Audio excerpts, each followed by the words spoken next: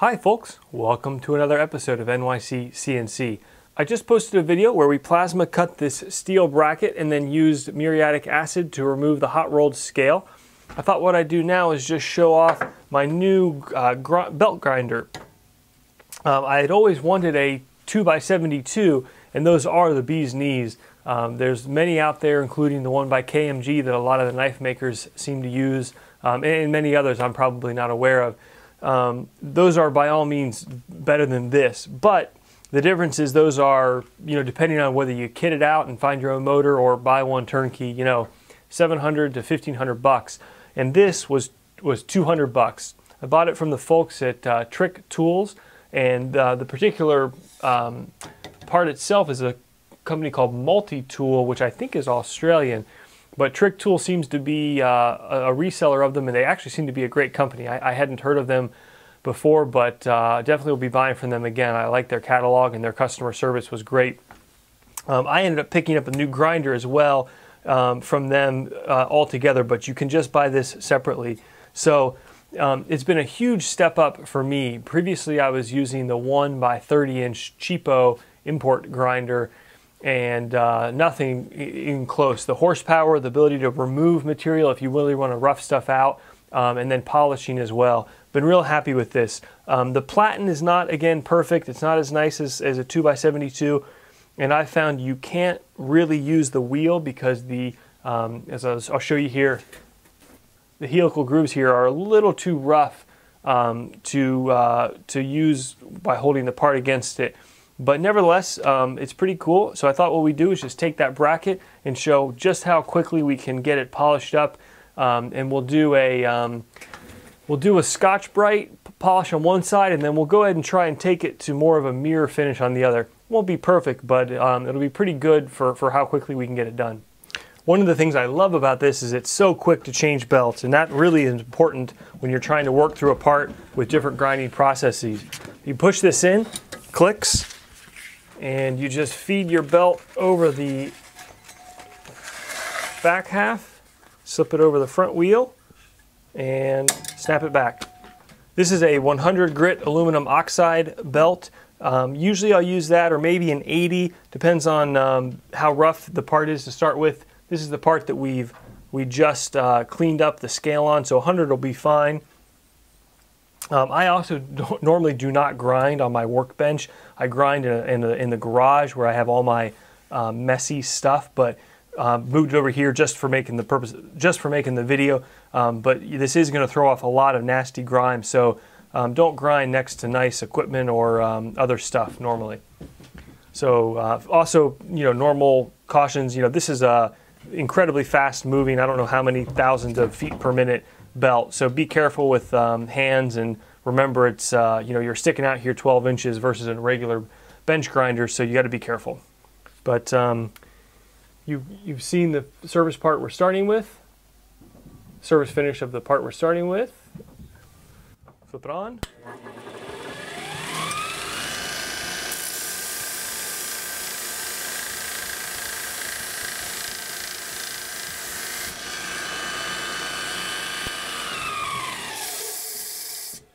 Just once really quick over it, and you can see not bad at all.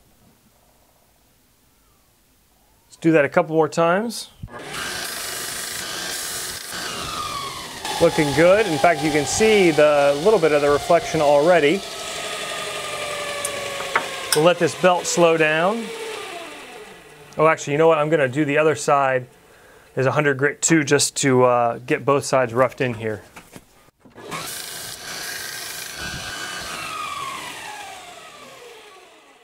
Okay, we've got both sides roughed in with the 100 belt. Let's go ahead and put on a Scotch-Brite belt. One of the things I love about this machine is the belts are not too expensive. The 80 and 100 grit type belts are $2 to $5 depending on whether you buy standard or premium.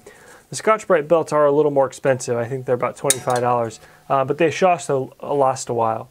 So let's go ahead and fire this up on Scotch-Brite, and I'm going to go ahead and change the camera angle so you can see what I'm doing a little better. Okay, here we go.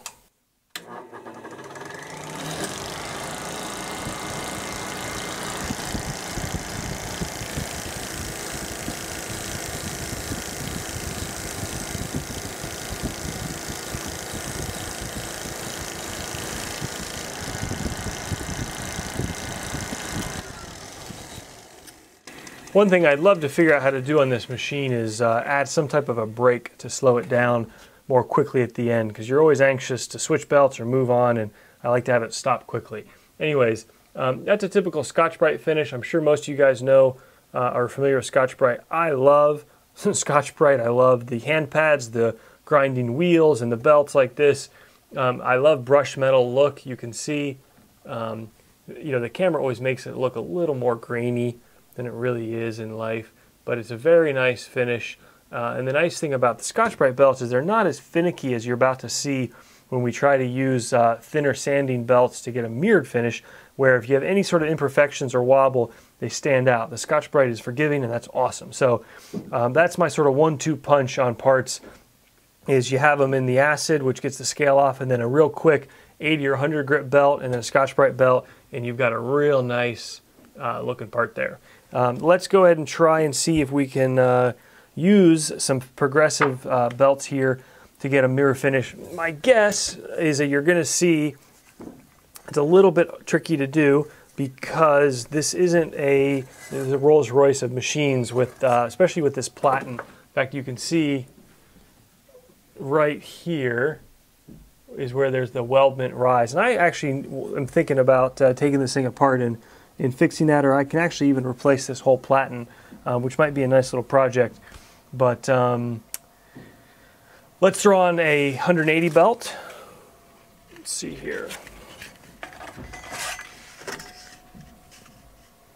Now what I'm going to do, I think, is hold the part carefully, like so. And when I do this, I actually have my body away from the line of this thing, so if it throws the part away, it's not going to hit me. And you'll see, in fact, I've already goofed a little. That's my own fault. I've got a little bit of a edge, I had the angle part rolled a little bit, and that's, again, goes back to the difference between a 2x72 machine where you've got a real nice platen and this, which is a little bit makeshift. But let's see what we get here. Let's go to 180.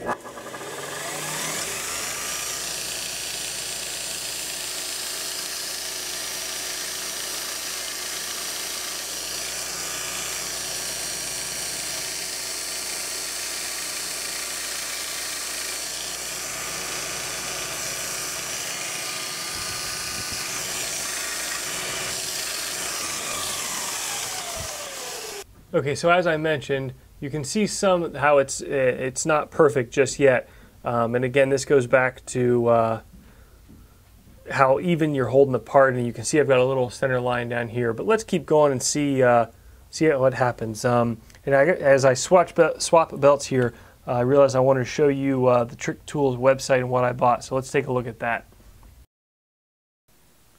Okay, here is their website, and this is the 2x36 belt grinder attachment that I purchased. Again, $199, although actually I'm lying, to be totally honest. I bought the kit, like I said, because I wanted the grinder as well, and I got it at that sale price of $420. So $220 for a Jet 1 horsepower grinder was totally worth it for me. I think it does mention in here, yeah, you have 5,400 service feet per minute, so that belt is cooking. And they've got a number of 2x36 belts. They have premium and standard, and the standard grits, and then the Trizact, which we're about to take a look at, and Scotch-Brite, with the Scotch-Brites being, a little bit more expensive. And I bought a couple starter kits. I bought this Abrasive belt starter kit and the polishing kit. Hold on, where's that? And their 2x36 polishing kit, like so. So very happy with it. You don't necessarily need to purchase the belt kits if you know exactly what you want. Again, what I like is the attachment style here and the price point relative to something like a 2x72 grinder. And also just really wanted to commend the folks at Trick Tools. I had a question about my order, and they were great, very responsive. They seem like a pretty wholesome company, which is always refreshing. Okay, onward with these 3M Trizact belts. First one we'll do is the 400, and these belts are labeled with the 180 on the inside. The Trizacts are not, but if you just took a quick look up, the 400 grit one is, I've got it written on here, but it's the A, well, where does it say? Oh, it's hard to read. It's the A40, there you go, A45.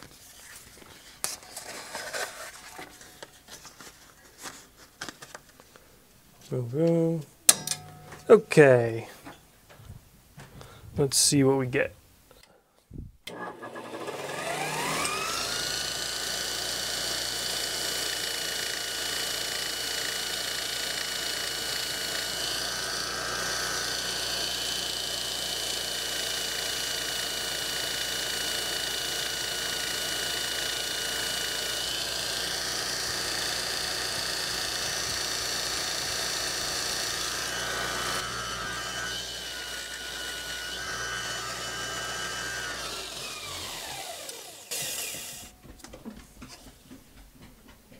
Okay.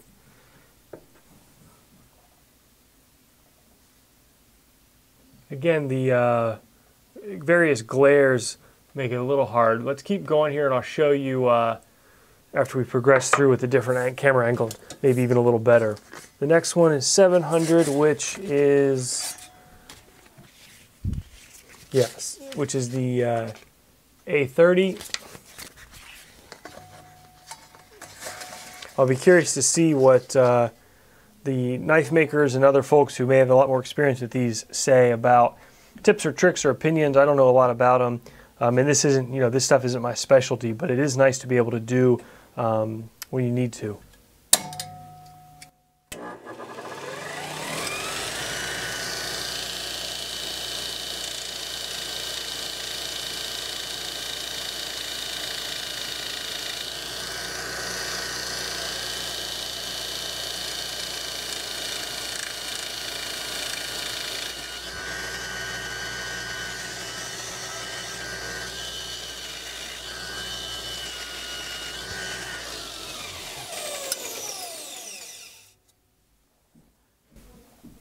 More of the same, definitely looks better. You can also see, as I mentioned, there are going to be some imperfections in the way this polishes up. We'll see, maybe we'll get them out at the end when we switch to a polishing belt instead of a sanding belt like these. Last one is 1200, which is the A16.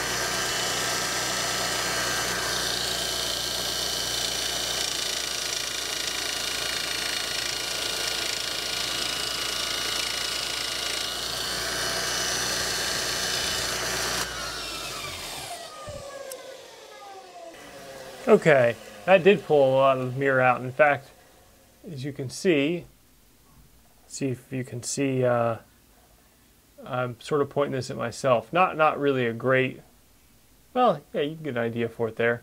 Okay, so let's do a final step, which is to take their polishing belt here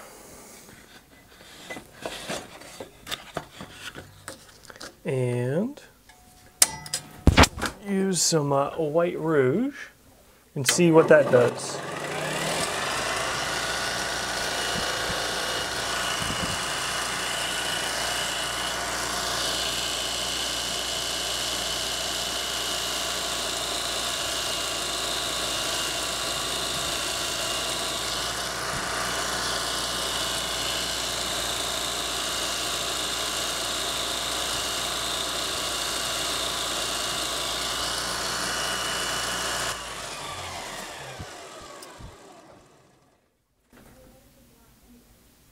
Not bad. In fact, if we, there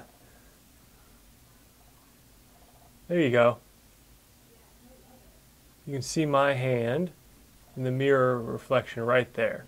So, is this perfect? No, definitely not. But it's not bad. My preferred solution with this setup is the 80, 100 grit, and then Scotch-Brite for the brushed finish, but you can get to a mirrored finish like this, especially if you're careful. And like I said, maybe improving the platen will improve it. But just want to give you a quick overview. Again, it's a $200 add-on with some relatively inexpensive belts. I think it's an awesome tool. If you've enjoyed this video, please do me a favor, give it a thumbs up and comment below. Otherwise, that's all, folks. I've been working a lot on that automated saw, which I was really excited that you guys were excited about. So I'm thinking the next few videos might delve into that. Anyways, take care, folks. Have a good weekend, and I'll see you soon. Bye.